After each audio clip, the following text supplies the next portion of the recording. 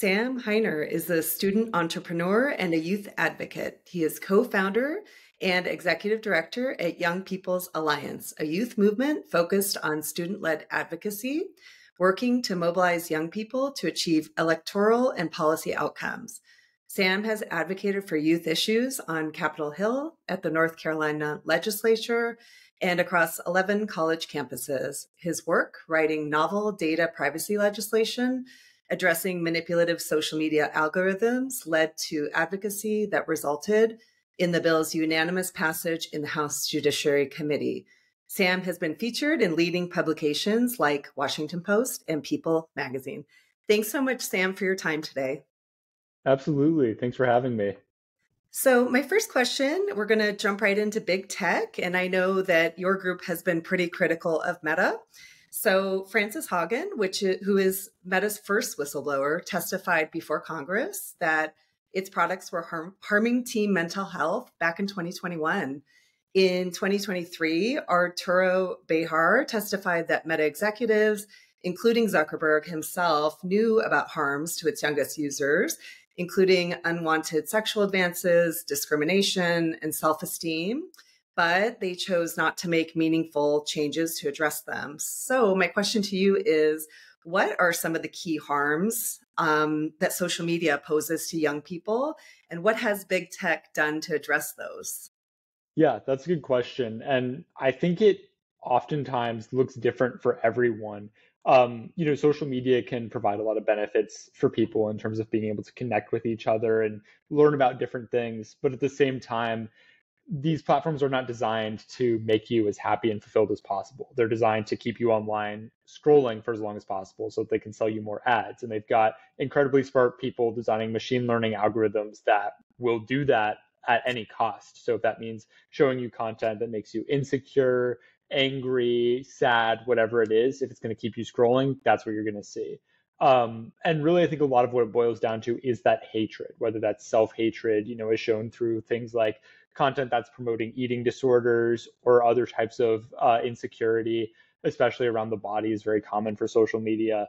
Or if it's hatred of other groups, we're seeing a lot of political extremist content as well online that can be really appealing to somebody.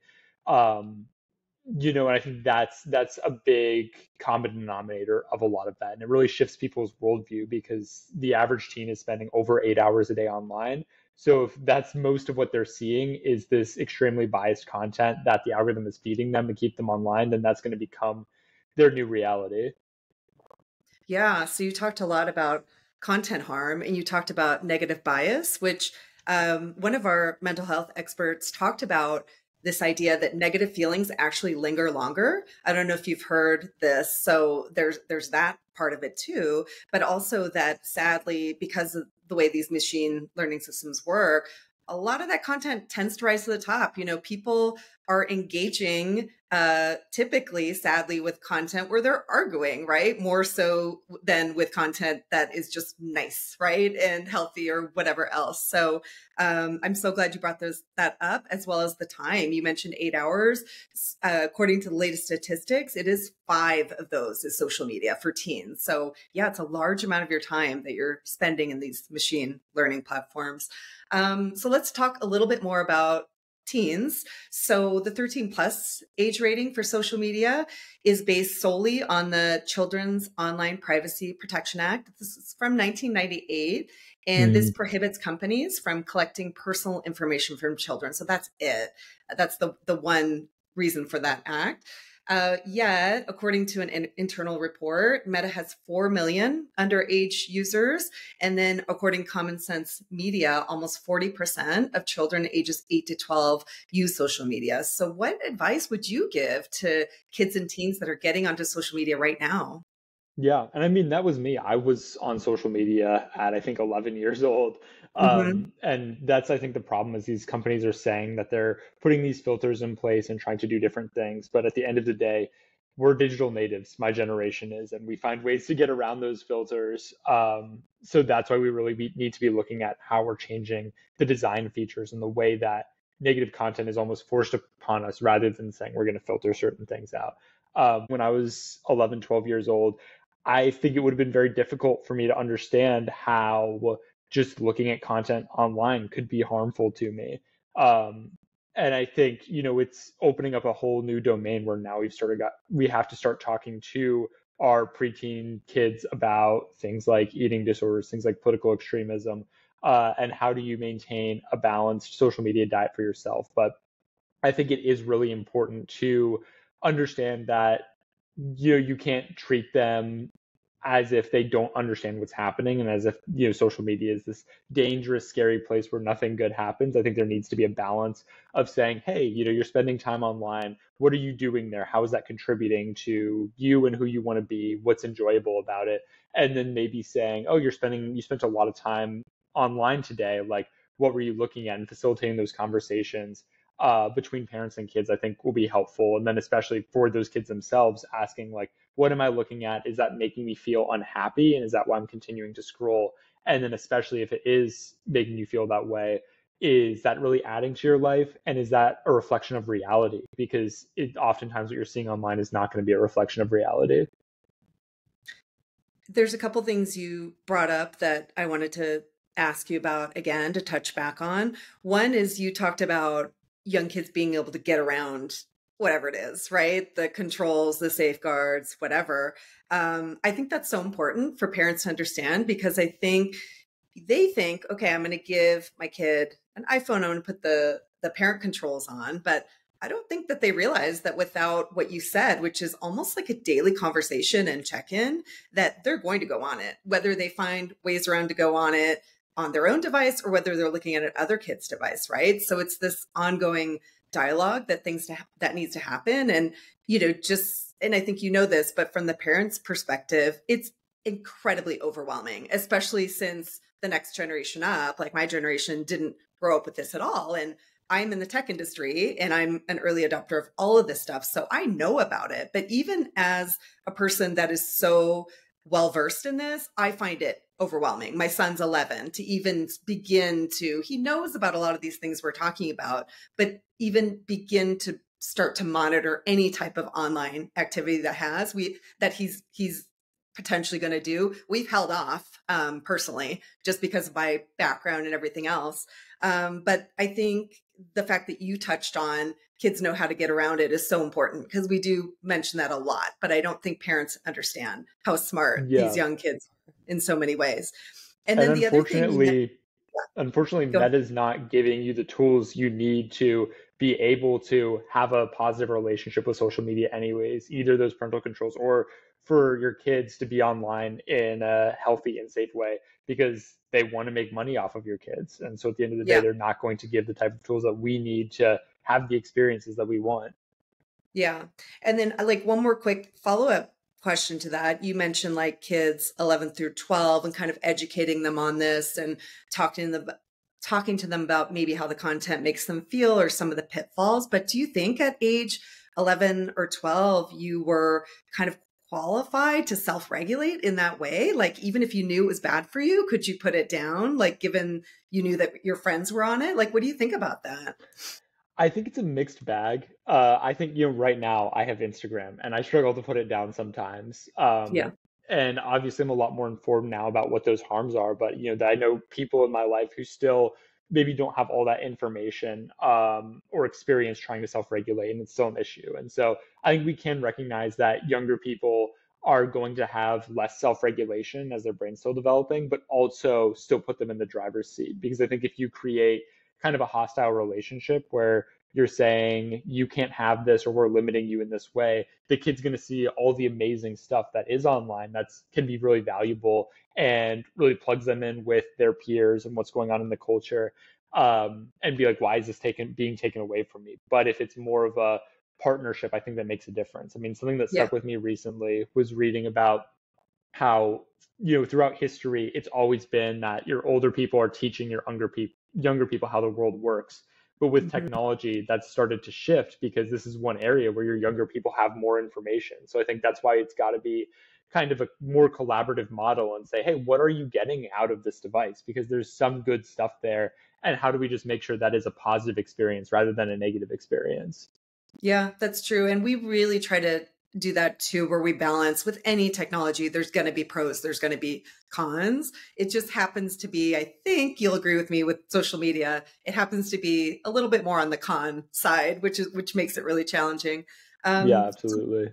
let's push on development a little bit more because you brought that up. So the prefrontal cortex, which is the part of brain that's responsible for making good choices and realizing consequences. So that doesn't fully form until about age 25. Silicon Valley execs themselves limit their children's contact with tech, including even sending their kids to tech-free schools like Waldorf. So do you think modern screen tech, like video games and social media, is designed for the developing mind? You touched on this a tiny bit in the beginning. And why do you think leaders in big tech limit these products for their own kids? Yeah, I mean, I think in a way it is designed for the developing mind in terms of it's designed to get maximum attention out of the developing Right. mind, unfortunately.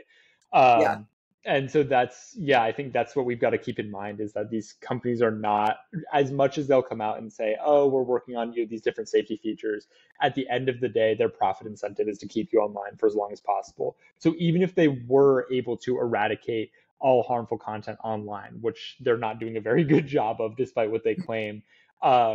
It would still not be a good place to be because you would still be online for far longer than you want to be online. And that's what I think we really need to take away is like, you should, if I want to go on social media for 5 minutes, it shouldn't all of a sudden be like, oh, 3 hours has passed of me scrolling. How did that happen?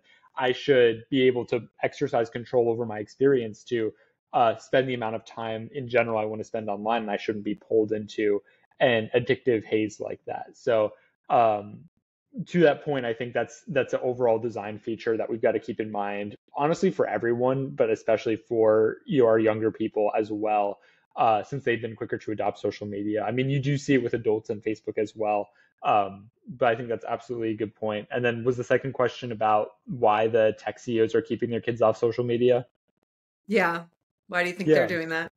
yeah, and I think there's an interesting point about having tech in schools. Like I was right on the edge where up until sixth grade, nobody had a phone, and then all of a sudden in sixth grade, everybody has a phone.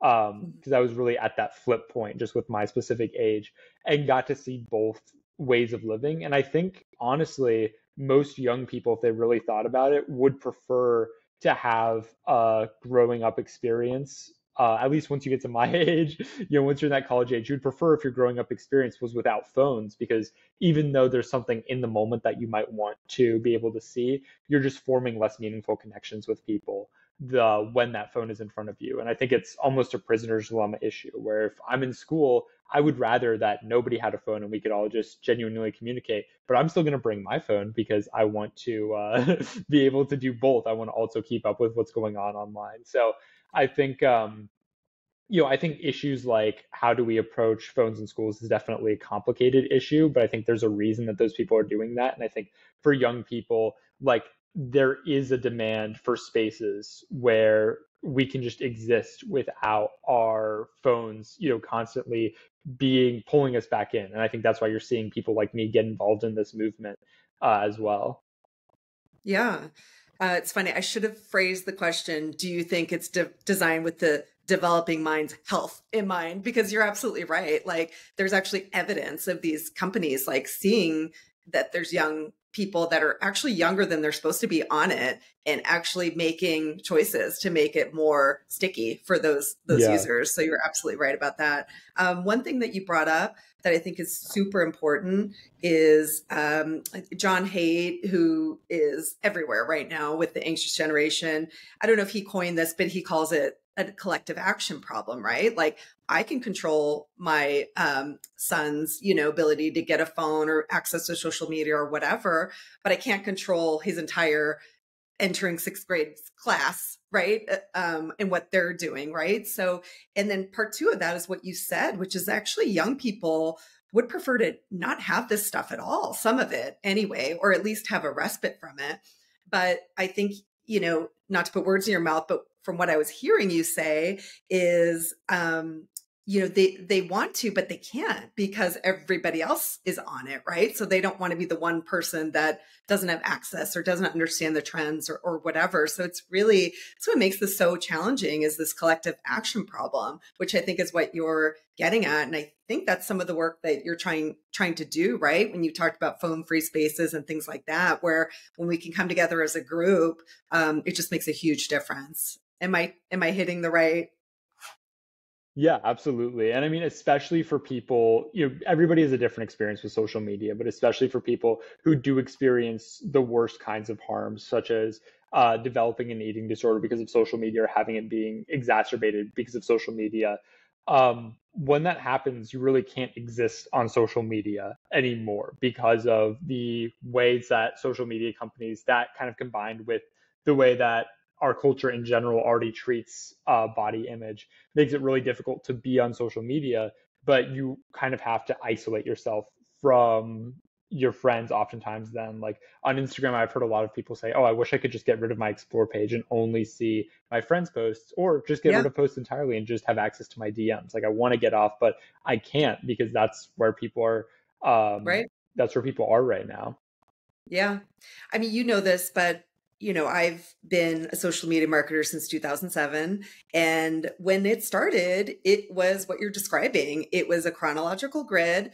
Every post was just in order. And at the time, it was just your friends because companies weren't on it yet. Brands were on it a little, but the ads were not what they are now. They weren't even in feed. So it was actually like the healthiest version that I can think of. And then obviously in 2012, enter curation AI and Meta going public and everything else where it shifted. But back to what you were saying a little bit before, you were talking about this idea that it should be less addictive, right? Like that should be the default, especially for younger people, and the safest, right? Like those intentional design decisions could make a huge difference. And they've done this. They've done this in Europe. There was legislation passed pretty recently. So that actually brings me to my next question that I wanted to ask you about, which was about KOSA. So why does Young People's Alliance endorse the Kids Online Safety Act, KOSA? And what do you think this bill would do to help youth mental health if it was passed? Yeah, for sure. So, the main provision of the bill is a duty of care, saying that these social media companies do have a duty to design their platforms in a way that don't lead to the facilitation of mental health harm, specifically eating disorders and other harms as well. And I think that will go a long way to not just saying, how do we fix social media right now, but whatever the next way they find of manipulating our attention. Um, Creating a legal liability so that they're incentivized not to design that in a way that will keep us online for as long as possible and create mental health harms for us. So that's a big component. And when I think about that, I just imagine that what if we had software engineers at Meta who were working to say, how can we give people the best experience? Where, oh, we see that you're doom scrolling on content related to this insecurity that you have or something. Let's give you a reel about how you can overcome that, or maybe how you can practice mindfulness and wellness. Like if things like that started to get implemented, we see a huge difference. The only problem is then people would set down their phones once they have that moment of relief. And a duty of care won't necessarily force them to be entirely thinking about how we create the best experience, but at the very least, it'll prevent them from just absolutely abandoning their duty to design a platform that isn't going to cause a mental health crisis, which is what they've done right now. And so that'll be a big step forward. Other than that, it'll give a lot more options in terms of privacy and safety features, especially for kids, but for everybody as well. And the one that we're most excited about with that is the ability to turn off or opt out of those algorithmic recommendations so that you could have a feed that is more based on what you want to see rather than what captures your attention for a second that maybe doesn't reflect the type of person you want to be, but is something that you might doom scroll about. Yeah, that's so important. And I think it doesn't also wouldn't it also allow you to opt out of curation AI? I suppose that's what you're talking about in that last point, right? Where you could tell it what you want to see versus the AI doing it for you. Yep, Doesn't it? that's exactly right. Yeah. Does it allow you to, would it allow you to have a chronological grid, or it doesn't go that far? So without, that's actually an interesting thing to get into. What is your feed going to look like without algorithmic recommendations? Yeah. Um, in general, so it's saying that I think there is a strict, a explicit requirement in the bill for a chronological feed. But I think one of the interesting thing you can get into there is like, okay, well, what does social media look like now? Obviously, you're seeing more posts from your friends and less from celebrities and influencers, and maybe even people that you're never going to see again, but who just made a reel that caused people to look at it for 3 seconds, and so the algorithm rewarded them for that. Yeah. That's also going to reward small businesses because they are going to benefit from a community-based model where they have followers and loyal customers versus a large business that has an entire PR department that can help them design content that's going to be sticky in that way. Yeah.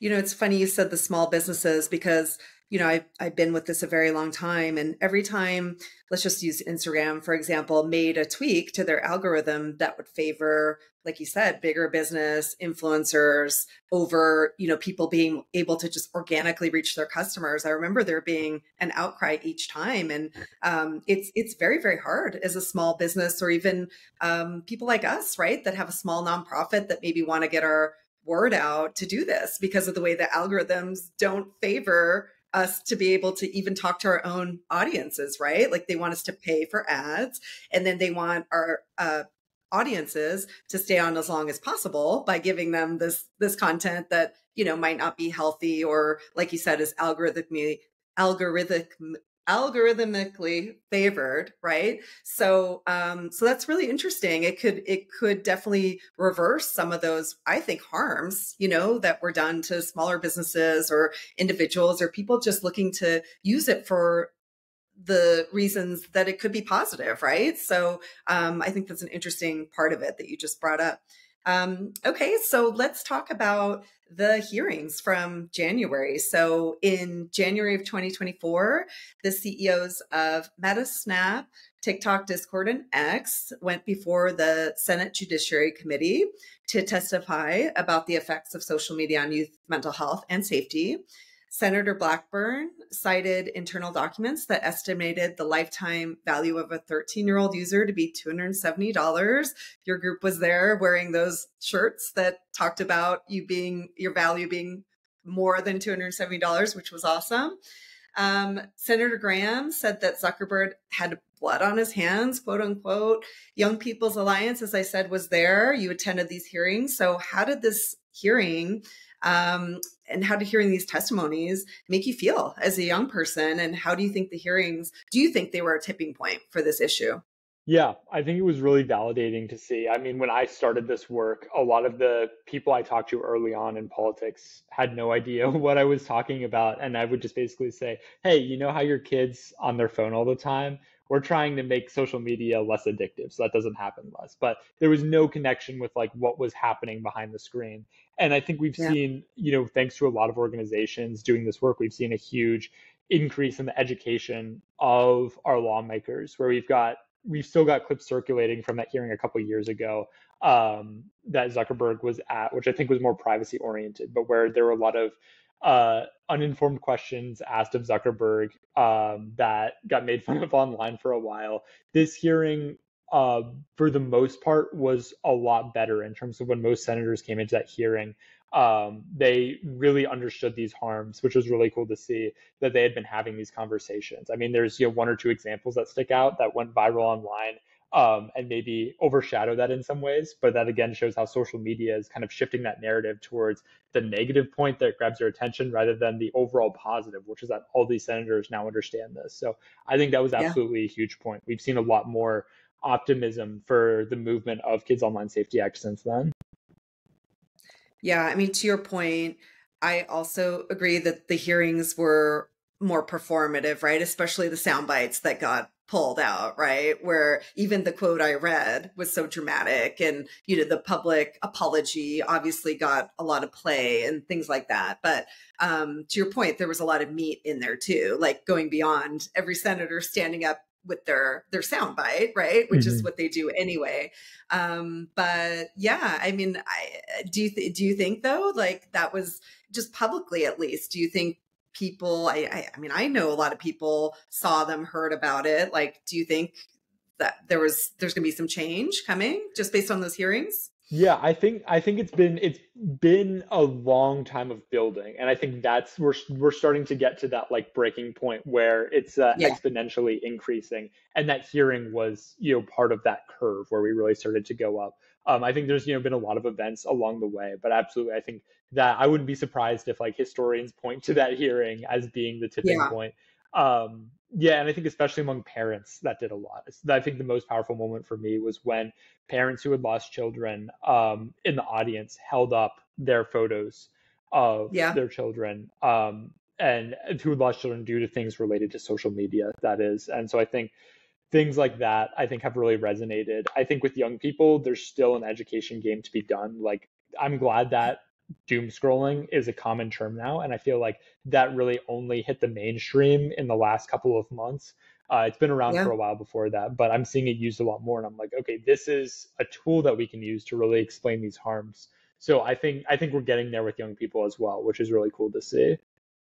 Yeah, I mean, I think to your point, the first step is always awareness. Like whether you know what to do about it or not is step two, but at least being aware and self-aware is huge, and understanding what's behind these platforms and how they work is just going to give you empower you that much more to make it what you want it to be, right? Instead of the other way around, right? Tech having control over you having control over the tech. So definitely awareness is a big part of it. So you touched on this earlier, but you mentioned you got your first phone in sixth grade, right? So, Mhm. but what age were you when you first got onto social media? And how do you think your childhood would have been different if you hadn't grown up with it?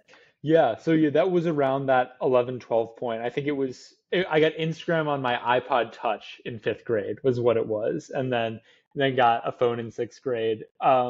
And when like you alluded to earlier, when I first got Instagram, it was not like it is today. Yeah, There was an explore page, but it was that Google, or I'm sorry, not Google, Meta hadn't figured out their machine learning yet, so it wasn't designed to manipulate you, or maybe it was just that it hadn't. That wasn't their goal at the time, and they became more yeah, profit oriented later on. But either way, it was just kind of a part of my life, but not a big part of my life. Oh, I'm going to see what people are posting today, and that was about it. And my childhood at that time in elementary school was really filled with like playing outside with friends. Video games were still a big part of my childhood, but it would be like, oh, I'm going to go over to my friend's house and we're going to play video games.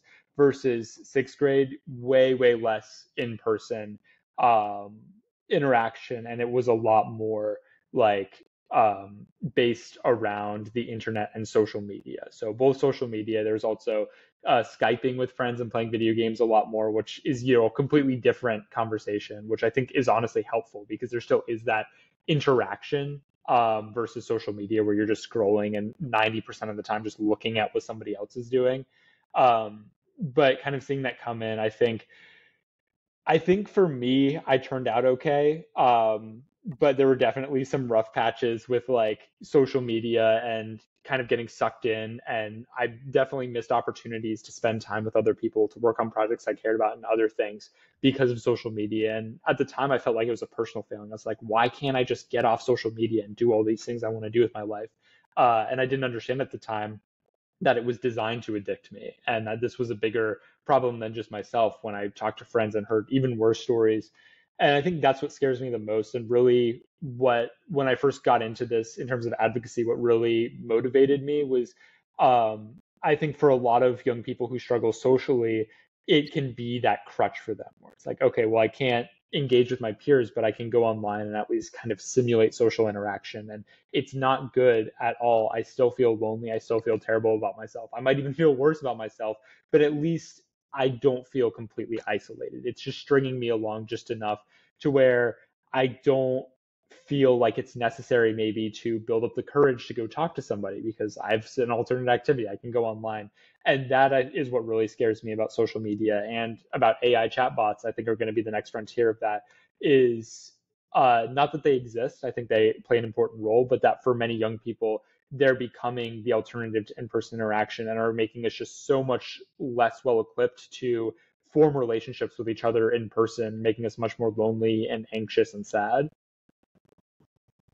Yeah, there's so much there based on what you said. One thing that you said that was really important is that you would play video games together with your friends, right? Like in the same room. And not to say that doing it on Skype isn't something, right? But when you talk to the experts in mental health, they all say the same thing, which is that anytime we can have a collective experience with technology, that's better than an individual experience, right? So when kids are very young, it's like, they tell you, watch the show with them, talk about what's happening, right? Like that's much different than having them, alone in a room just doing it. And I get it. Like I'm a parent too. Like we all use it as a babysitter, especially when kids are younger.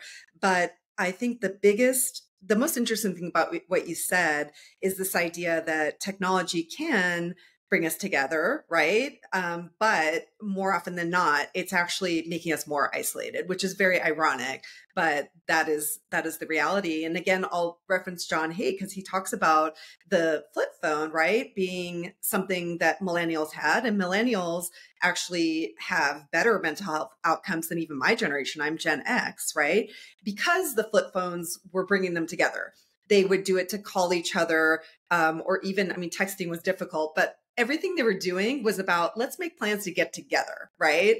Versus now, like obviously, if you have a very healthy mental health situation, like I suppose it could be the same now, right? Where you can get on it, get off of it, you're fine. But many people, and you touched on this, are using it. I don't even know if you use this word, but almost as a crutch, right, for social interaction. And that's the part that gets scary, as you said, right? Because we're keeping people from having these collective experiences that are very, very healthy, for us as humans. Like we are still mammals, we need to connect, we need to be together in person. So I think that's the most interesting part about what you said. And then you also touched on this idea of failure to launch. I don't know if you meant to, but you talked about this idea of like, hey, I don't need to go, I don't know, ask someone on a date or whatever it is, right? Because I have this technology that's keeping me busy, and we can delve into that further as to what that means. But I agree. Like to me, that is a very scary part of this, especially in young men. And I don't know if you can speak to this at all, this idea of failure to launch, but a lot of those dots are being connected to things like porn, and having that being accessible, or, this idea that I can just swipe left or right. I can't remember which one it is, right? And I don't have to go be rejected in person. I don't know if you want to respond to that at all, but I heard you touch on that a little bit in your last answer, the failure to launch idea. Yeah, I think it definitely does extend into the romantic area as well. Hmm. Um, and I think it's like social media. Like there's probably a place where technology can fit into our romantic lives as well, but it needs to be kind of as a side item to doing things in person. And I mean, like dating apps, for instance, probably do have a place, and can make connections that maybe wouldn't have happened otherwise. But at the same time, if you're using dating apps and you've lost your ability to go up to somebody in person, then that's a negative, and you shouldn't be using dating apps in that case, at least until you Yeah. can regain that ability. So I definitely think that it's all connected in that way. And I think it's really, Yeah. really about finding, social, out of all the things that we've talked about, I think social media is the one that's most designed to be addictive and has been most successful in just keeping people doing that one activity for wildly long amounts of time. And so that's why we're looking there to say, how can we regulate these design features? But then I think we've all got to look in all aspects of our lives and our technology use and say, hey, is this actually making me a better person or a worse person? Like, how am I coming Yeah. out of this? Is this, kind of enabling me to pave over maybe some flaws that I should be working on, like my ability to talk to people in person and build relationships with people and things like that. Yeah. Okay, so my last question is about some of the things you've talked about when it comes to like advocacy. So what can young people do to stand up to big tech and its addictive algorithms, which you've talked a lot about, and its toxic features? What can I do if I'm a young person? Yeah, I love that question. I think there's a lot of really good ways to get involved. So with the Young People's Alliance, you can check us out at youngpeoplesalliance.org. We're always looking for new people to join what we're doing here. We're doing a lot of direct advocacy to legislators. We have people going on Capitol Hill, knocking on doors and talking to elected officials and staffers about that. And we've been able to make a lot of progress through that. I think generally, like just talking about this stuff, both looking at your personal use and talking about it with friends, can make a really big difference. And then we've got different groups out there. Like prior to this call, you and I were talking about Sean from Reconnect. Hmm. And there's clubs out there that are working on uh, creating spaces where you can exist without your phone. And maybe if that's not at your school yet, you should start one. Definitely reach out and Hmm. we can give you the connect for people who've already been doing that work. But those are just some ideas. I mean, I think it's important that we do take action here. So really appreciate you asking that question. Yeah. Well, thank you so much, Sam, for your time and everything you're doing. People like you, I think, restore all of our faith in young people. It sounds corny coming from an older person, but it's true. I really, really appreciate everything you're doing to work with your own generation because it has to come from you guys. It can't come from us, the older generation, right? So it's just really, really inspiring. So thank you so much. Thank you. I really appreciate that. And yeah, really appreciate you giving me the space to talk about this as well. Thank you, Sam.